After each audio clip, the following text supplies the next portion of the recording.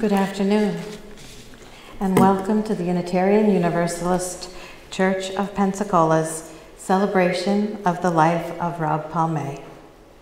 My name is Laura Keith King, and my pronouns are she and her. Thank you so much for coming, and thank you for joining us on Zoom and for watching the video that will be on YouTube later. We are so happy to see you and grateful for your presence.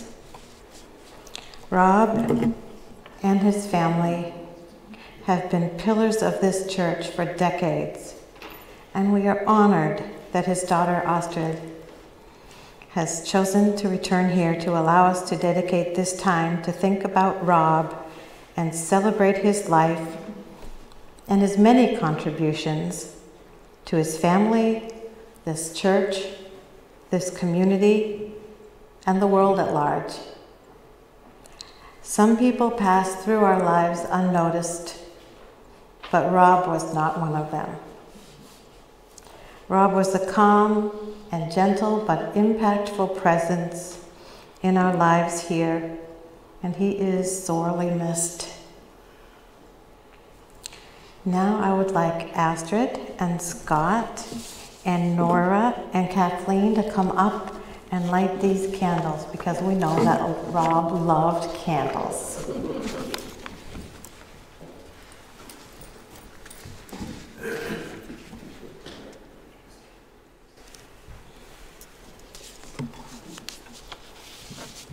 As we light our chalice flame, and when the family gets back to their seats, please join me in this responsive reading from your hymnal. It is number 445, and it's titled The Womb of Stars.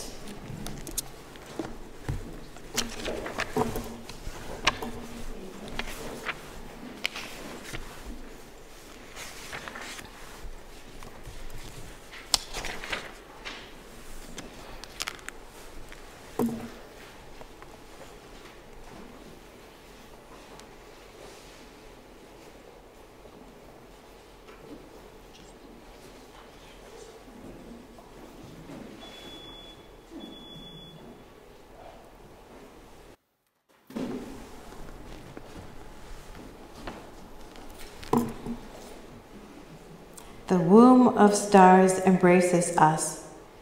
Remnants of their fiery furnaces pulse through our veins. We are of the stars. The dust of the explosions cast across space. We are of the earth. We breathe and live in the breath of ancient plants and beasts. Yourselves nourish the soul. We build our communities from their harvest of gifts. Our fingers trace the curves carved in clay and stone by forebears unknown to us. We are part of the great circle of humanity, gathered around the fire, the hearth, the altar. We gather anew this day to celebrate our common heritage. May we recall in gratitude all that has given us birth. Thank you. Our opening words are by Patricia Sheldon, Never Fully Extinguished. In this hour of holy stillness, we gather to honor the life and the person we love. In this hour of holy stillness, we remind ourselves that the flames of life and love are never fully extinguished. In this hour of holy stillness, we offer ourselves for sharing the weight of each other's grief. In this hour of holy stillness, we offer the strength of our love to help others survive their pain and grief. In this hour of holy stillness, we call forth from each of us the power we offer out of life, out of loss, out of love. So, most of you who knew Rob knew that he was quite a Renaissance man, demonstrating the ideal Unitarian Universalist. He was widely read and highly educated. He was a traveler, a raconteur, a poet, and a painter, and even a composer. A few years ago, during the COVID quarantine, he sent me a recording of him singing a song he had written. I thought it was just wonderful. And with the help of GarageBand and iMovie, which I had plenty of time to learn in quarantine, I made this recording and video for what were then our online church services. His song is posted on YouTube for the world to enjoy now. So now we're going to watch and hear We Are People, written by Rob Pallme.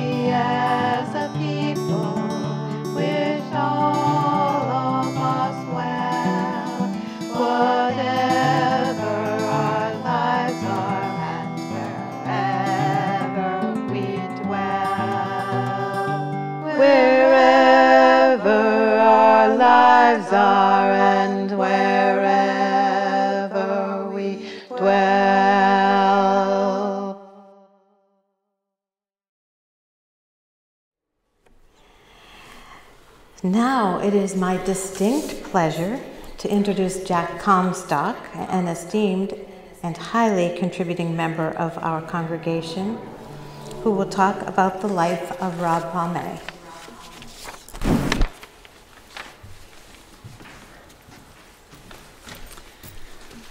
We're here to celebrate Rob's life. Rob C. Pallme was better known simply as Rob to all of us. He was born in New York City on May 21st, 1933. The first 5 years of his life, he lived in a housing project overlooking the Fulton Fish Market. Rob also stated that he had an unusual childhood because he spent a considerable amount of time in a Chinese restaurant. This was an arrangement by Rob's attorney father with a Chinese client to pay part of the legal fees in babysitting and cooking lessons. In later life, Rob was a particularly good cook using the wok. I know, I tasted it. He served me a very tasty Chinese stir fry with pot stickers. It was very nice. Rob had many hidden talents, and that was one of them. In 1938, he moved from New York City to Bronxville. It's a small suburb city just north of New York City. And he attended public schools there. In 1948, entering high school, he attended a private college preparatory school, the Admiral Farragut Academy in New Jersey. This was a military preparatory school, and it was named for the first American Navy officer who reached the rank of admiral. This may be a reason why Rob had an interest in the Navy and the sea. After graduating high school, Rob attended Tufts University as a Navy ROTC cadet. Rob graduated Tufts in 1955 with a BA in English. I think you could have guessed that. But his real learning came in doing. He was the editor of the literary magazine and also photography editor of the college yearbook. I think that was impressive. Here he developed his ability and talents to collaborate with people. He also enhanced his standard of perfection to express himself in precise words so that everybody could understand. On graduation from Tufts, Rob was commissioned and served in the U.S. Navy from 1955 to 1958. First aboard an amphibious troop transport. Then he went to Chicago at the Naval Reserve Center. And finally, aboard a radar picket destroyer escort in the North Atlantic. Rob returned to active duty in Washington, D.C. as a writer for the Navy Reserve. It was during this time, Rob met and married Carly Ruth, who worked in the Norwegian embassy. Rob and Carrie had one daughter, Astrid. Rob transferred to civil service as a writer for the Navy, but in a more supervisory role. In 1975, his position was transferred to here in Pensacola, so him and his family settled here. As an educational specialist, Rob wrote and supervised the writing of user manuals and correspondence courses. Rob's ability to easily understand complex subjects was extremely beneficial, and he's writing these training manuals. Rob expressed a feeling of accomplishment when the Navy personnel he was teaching learned by his writings. He also expressed letting others take more credit than they actually deserved. Sometimes was very beneficial and got much more done, and also created goodwill. In 1991, Rob retired, and he had the rank of lieutenant commander in the Navy Reserve at retirement. Rob had many interests. Literature, reading were lifelong. Rob always had books and writing projects. Those that knew him knew that well. Rob was always a hands-on person also, and he had many other projects, personal projects. He built a small wooden boat in his garage. He built furniture for the house, beds, and cabinets. He also, for several years, baked sourdough bread. That was, he said it was good. I think it was. In retirement, art became a compassion. His wife, Carrie, was an artist, and he assumed that passion also. He began painting. He enrolled in art classes at Pensacola Junior College. He became an active docent and administrator and a trustee of the Pensacola Museum of Art. He and his families, and I'm sure you went too, and visited many art museums in Europe. And he visited Carrie's relatives in Norway. and I think they took paint, easels, and brushes in hand. The Norwegian landscape was a favorite subject of both Rob and Carrie. Unfortunately, Carrie died in 2010. After that, Rob purchased the boat and became active in the Coast Guard Auxiliary and would monitor events when they would have a lot of boats in the Gulf. He sailed with much younger Navy personnel and gave them his experience. Around this time, he found the Unitarian Universalist Church of Pensacola. He became a member. He served on several ministerial committees. He was a very active member and a very important person to the church. I can remember Rob was a discussion leader. Every Sunday morning at 9 o'clock, he got here. I wasn't quite as punctual, but he would lead discussions prior to the regular service. I enjoyed these conversations immensely. He didn't have any topic in mind. You came if you had a question, an idea, or didn't understand something. Rob was prepared. He could discuss and stimulate your thought processes. On several occasions, it seemed like he had an Edison effect where my brain lit up. And things became clear, and things that I never thought of, I could see that they were important in that. These were aha moments for me, but it was extremely nice. Although he did not say it, I'm sure that he was a very good financial supporter of the church because it was very important to him. And Rob had many friends here, and he will be missed. Rob was a fine, gentle person, extremely intelligent, but very modest.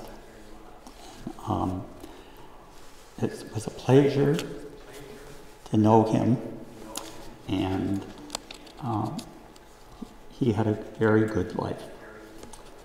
And now I would like to have Ashud and Scott come up with some reasons. As everyone knew Rob, he was a prolific writer and his love of the ocean and boats and sailing, and one of the reasons drew him to, besides working for the Navy, was just the beautiful ocean and scenery of Pensacola. So we found this writing when he was a young Navy sailor aboard a ship patrolling the North Atlantic, probably the tail end of, I believe, the Korean War. But we found this writing and thought it was appropriate of his experiences as a young man driving a ship on watch in the North Atlantic. This is To Drive a Ship by Rob Pallme. First you learn, then you are tested. Hours on the bridge, all time, all weather, with other ships and very much alone. The tests are many, and then the Navy trusts you. Sheets of paper, one says you can drive the ship and be on the ship, be the officer of the deck.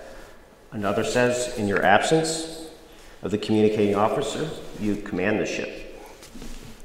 Nice bureaucratic milestones. Far more important in that the ship comes to trust you. We have been in heavy, dirty weather. It was mid-watch, about 2 in the morning. I had the deck and the comm, meaning I was driving the ship and was in charge of whatever was going on. The captain was at his chart table as I was instructing the boatswains what to do under my command. This was the routine constantly for 3 days during the nastiest weather I've seen so far on our journey. And the captain was dozing off at the chart table. We had given up trying to hold a course, and we were steering to the left. She's going right. He does not take his eyes off the compass. Always wants to come right, he replies. Nothing right is 087. Take a broaching in these seas, I say as a reminder, not as an order. Nothing right, aye, he replies. Behind me, the quartermaster glances at the compass. We can't hold course, sir. What to do? I've been giving this same order for the last 2 hours, and no need to give it again. Then there was a slight change in the ship's motion. I felt a deeper space between the waves. The helmsman felt it also, and standing more rigidly with a firmer grip on the wheel.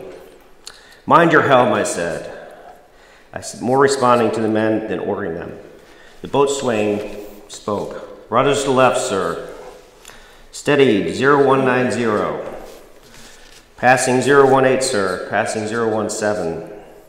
Big waves from the Greenland waters were doing their best to broach our ship. Passing 050 as we were trying to make the turn in the waves. Most ships will rise to the breaking wave. Destroyers want to bore holes in them. We are on our way to doing that. Passing 030, the voice was a little less tense this time. Com, engine room, bridge, be prepared to answer the backing bell port. A man wedged in the corner repeated what I had said in the mouthpiece of his headphone. The ship was rising, bow tilting up. We are climbing the unseen wave. 030 from the helm, our forward motion was slowed, and the rudders were now ineffective. Then we were on top of the wave, and the wind was blowing the ship uncontrollably. 025, steady, 025. Are running down the back of the wave and points us into the next one. The ship shudders as it dives in the white water over the decks, flooding the windows, flooding the crashing of the decks and the crew. The ship pitches up and seems to shake off the water. All heads 2/3. Aye, we are on the last of the dangerous course, I tell myself. The ship can handle much more punishment. Wave after wave, more dark cold water welling at our round windows. Then it is less. I have the ship back on course and awaken the captain. I think we're pretty far off our course, sir. Come day, the captain responds coolly, come day, we'll have to turn back. I hope this doesn't happen again. Think you can handle it next time? I did it this time, Rob responds. I don't know what the next time will be like, but I am sure of this watch now. Captain briefly puts his hand on my shoulder and retires to his chart table. The only other person that came up to me after that was the boat's mate. Can we get sub pay for this? I respond coolly. You mean all 15 minutes of it? Thank you. So that was, yes, we found this as one of his writings, and I don't do justice to words like Rob did, as he was a very eloquent speaker and had a lot of passion for writing and so on. But thank you all.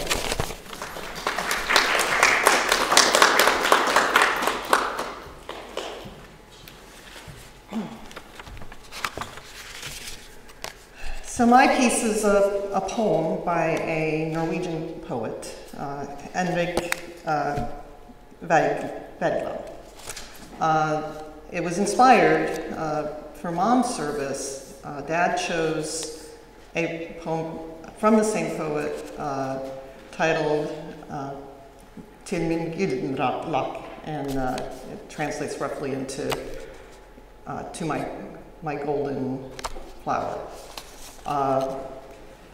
And in looking for a decent translation of that, I actually came across this other one, which I thought was quite suiting. And it's called Siste Reis and translates to The Sailor's Last Voyage. This voyage is the last for me. Sing, sailor, oh. Next port of call shall heaven be. Sing, sailor, oh. The last bell soon the air will rend. Your compass you must closely tend. Like gold and diamonds all around, the heavens sea with isle abound. They are the stars, so small and clear, at which on night watch you would peer. Take courage then and risk defy, while sailing up through azure sky. Fear not the devil's fierce corsairs, no danger of his wily snares. You'll meet your wife, you'll meet your friend, your children you will meet again. Then there will be much greater glee than here when you came home from sea. Sing, sailor, oh.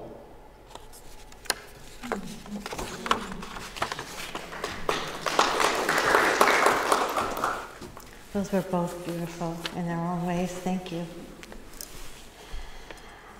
Next, we are going to stand, if we are willing and able, so that we can sing number 295, Sing Out Praises for the Journey. That's 295 in your gray hymnal.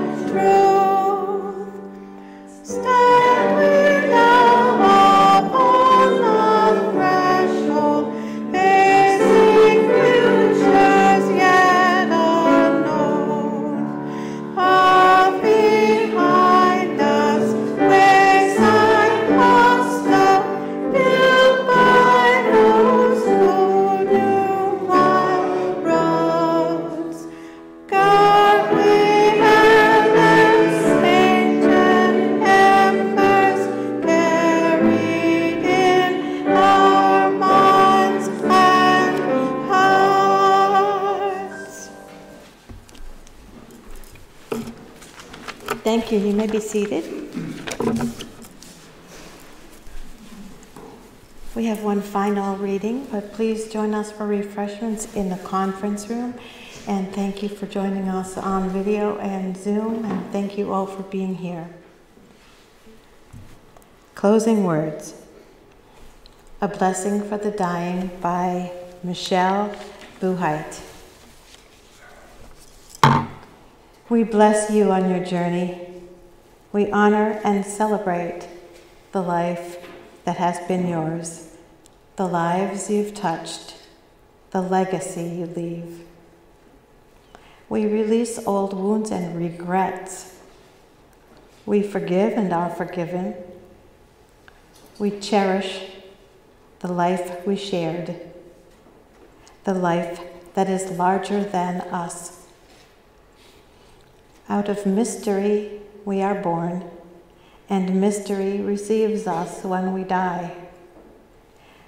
With sorrow and gratitude for all that has been, we bless you on your journey. Thank you again for joining us today. And we'll hear some Chopin, which was Rob's favorite.